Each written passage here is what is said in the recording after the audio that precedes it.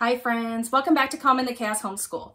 My name is Davine and today I'm going to be talking about how I create our schedule or routine for the upcoming school year.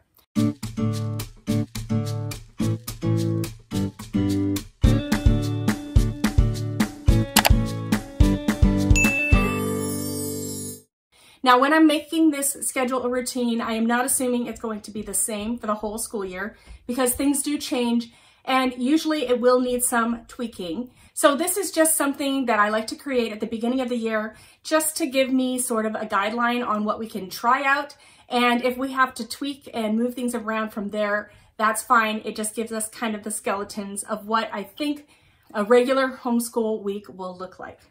Now, there's lots of ways to create schedules or routines for your homeschool, and I'm not going to be talking about all the different types of schedules or routines or flows, but I'm just going to be showing you how I create my schedule and routine for the new school year. In case you're new here, just so you have some background, I homeschool 4 kids ages 9 to 13. They are going into 4th, 5th, 6th, and 7th grade in this upcoming school year. And we do a lot of family subjects. We do a lot of things together as a family. It just works well for us. So about half of our time or even more is spent learning together as a family. And that's just some unique dynamics that we have in our homeschool. We also are a literature-based, Charlotte Mason-inspired homeschool. So if you're interested in content like that, don't forget to like this video and subscribe if you'd like to see future content. All right, so let's talk about what I do in preparing or planning out my schedule for the new school year. So first of all, the things I think about are what are some of the activities or blocks of time that I pretty much know where they are and where they're going to be, that they're going to take out of our other homeschooling times. For example, I have 2 boys who currently go into the school for half an hour to an hour a week for speech and occupational therapy. And so that is something that I can try to arrange some afternoon. And I will not know exactly right now in creating my schedule when that will be. I will know what time it was last year, and they usually work with me to try to work around our homeschool schedule. So I can have an idea that maybe it'll be on a Monday or Wednesday, hopefully afternoon. I can give them a few options, but I'm just going to assume that one of those afternoons we are going to be doing that. Another thing that we do in our homeschool, and I want to continue in the upcoming school year, is our Charlotte Mason group nature walk. That's something that happens every 2 weeks on a Tuesday afternoon, usually from 1 to 3 o'clock. So I need to make sure I have that in my schedule in creating my new schedule. The third thing that I know is going to happen, but I'm not exactly sure on the times, is our parent partnership program classes. Now, these classes are all extracurricular type classes, so it might be art or music, some writing classes, maybe science experiments. So there's a variety of things that they can pick, and it's something fun that my kids enjoy, and they get to have that little bit of classroom, small classroom experience. But I don't know when that's going to be exactly. Now, I know from past experience that I can sign up for 1 or 2 classes, and that will usually take half of the morning. I don't know what day of the week they're going to be, but I'll show you more when I create my schedule, how I can make my schedule with all of these still unknowns. The final thing that I know we are going to be doing in my schedule this year is Friday mornings. We meet up with our church homeschooling group. So there's about 3 or 4 families that get together every Friday morning, and we either do a nature walk, we do a hike, we just hang out and play, we go to someone's house, we do some arts and crafts, and we might be doing some computer stuff and possibly music in this upcoming school year. This is a lot of a social time for our kids. They hang out with their friends, as well as we try to sneak in some things that are educational here and there. So I know for sure that Fridays is going to be that one thing. So those are some things that I'm going to put into my schedule first, and then I have to arrange all my other blocks around those things.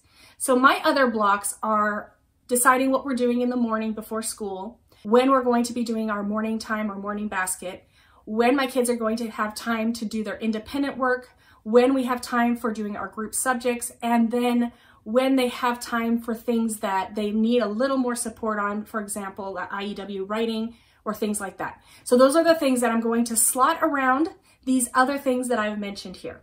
So I'm going to turn you around and I'm going to show you my computer. I'm going to show you my last year's schedule because this year is not going to be a whole lot different from last year. And I'm just going to show you the process that I'm going to go through as I think through how things worked last year and if there's anything I need to change for the upcoming school year. So I have my last year's schedule right here, and I also have a blank copy here. And I can link this blank copy in the description box below in case you want to use something like this to fill it out. So as you can see, I do have times here along the sides, but these are going to be estimates. They're not going to be exact. We don't like set a timer or anything like that. I just like to have some estimates in there so I can figure out what our schedule or flow will probably look like. I generally don't look at this much after I've set it up and after we have figured out what we're doing each day. So the first thing I'm going to do is take all of the big chunks that I kind of know are going to be interrupting our day, and I'm going to stick them on this new schedule here. So I'm going to look over here. And so like I said, I don't exactly know when our speech and OT are going to be, but I'm going to pretend for now that they are at the same time, or even if it's not the same time, then on a different day, but a similar time. So I have OT on Monday around this time, 12:45 after lunch. I have nature group. Usually that is every other week, and we would start at 1, so we need to leave pretty early, so 12:30. So I'm going to put that on our schedule. So 12:30 to, we wouldn't get home until probably 3:30, and that's our nature group. Nature.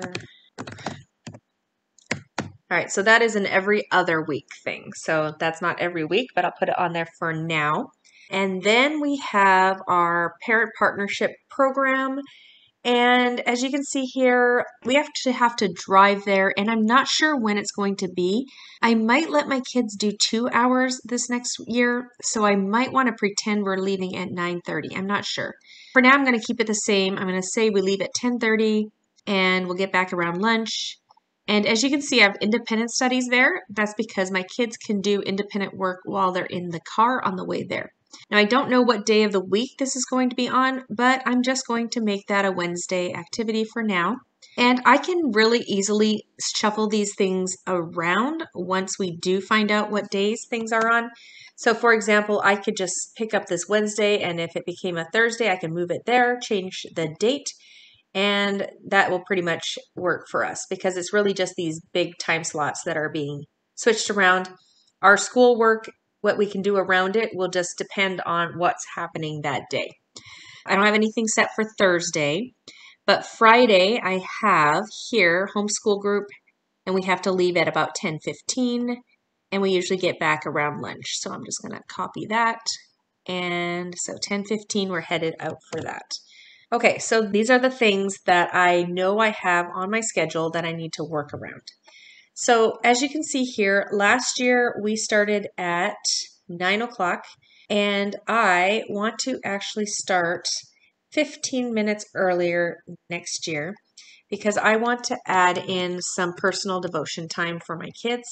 So I'm going to ask kids to do personal devotions at about 8:45. So I'm just going to carry that across here. And then I did like how my morning started. Basically, I'm about 45 minutes to an hour for math. People would be working on their math.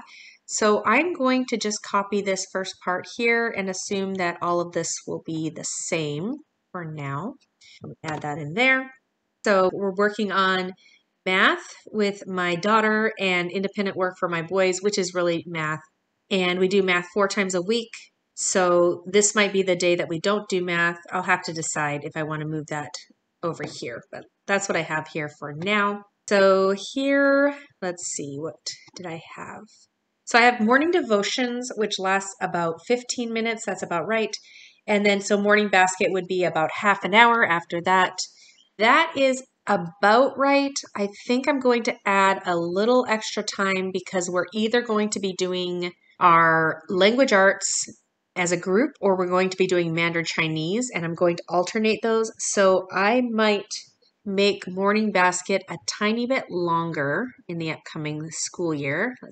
So I might just make that a longer block than it has been in the past. So let's do that. Okay, and then I don't know if we need recess or not. I might make recess a bit shorter. We'll have a break, but we have been cutting it down a little bit. So I'm just going to make it 15 minutes. And then group subjects, I have here 45 minutes. I think that's about right. So I'm going to put that in here. 45 minutes for group subjects. Okay. So that I can have group subjects there. So here, what do we have? On Wednesday, it's a little different. Personal devotions. I might start with all of this, morning devotions and group subjects, and then we will do our independent studies from there. So they can start on some work and then we can jump in the car and they can finish it. So we might do that. So then group subjects ends at about 11:45. And last year we had Fix-It Grammar and IEW. So I'm not going to have Fix-It Grammar this year. So let's do some IEW blocks in here. Okay, so if we have speech or OT, I'm going to try to make it a little later because I'm hoping to be able to do IEW at least 3 times a week. So I'm going to stick those on those 3 days. And that doesn't leave us any time for lunch before going to speech. So I'm going to cut this and I'm going to try to get speech to start later. So I'm going to say we leave at 1:10. Hopefully speech would be from 1:30 to 2:30. That would be my ideal. So I'm going to put that there for now. All right, and so we'll put our lunches in here, usually about 45 minutes for lunch. So I'm going to paste those in. And we often don't start lunch till a little bit later, so I'm going to put these here and give us a little more time for independent work. We'll be doing some independent work coming home, that here. And actually, I'm only going to have a few days where we actually do the videos. I'm not going to actually schedule another IEW block. That will just be part of their independent work. So I'm going to put that here and just change these colors here. All right, so that's an independent study block. All right, so then nature group, we'll need to head out for nature group. See, starting at 1, so we'll have to have a short lunch right here, actually even earlier.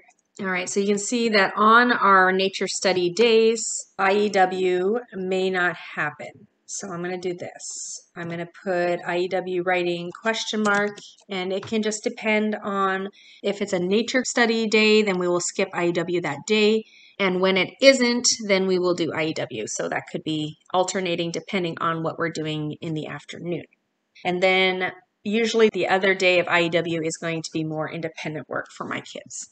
Okay, so that's pretty much what my morning looks like at this point.